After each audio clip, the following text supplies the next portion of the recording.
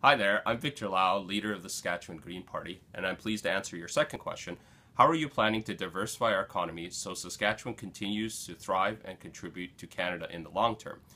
Three areas that we would look at is creating renewable energy jobs in solar, wind, geothermal. We think Saskatchewan can be a leader in these technologies and sell our technologies to the world. We also believe in a hemp economy. We think by providing farmers with a good living through growing hemp and also creating the industries to create products from that hemp, we can basically sell those products to the world. Lastly, we also look at jobs that restore the environment and protect our health. We want to hire people to create conservation in homes and to work to remove asbestos from workplaces. So we think those are really three key areas that the Green Party would bring into this perspective. We hope on April 4th we can count on your vote. Real change is coming to Saskatchewan, and the Saskatchewan Green Party is pleased to lead that.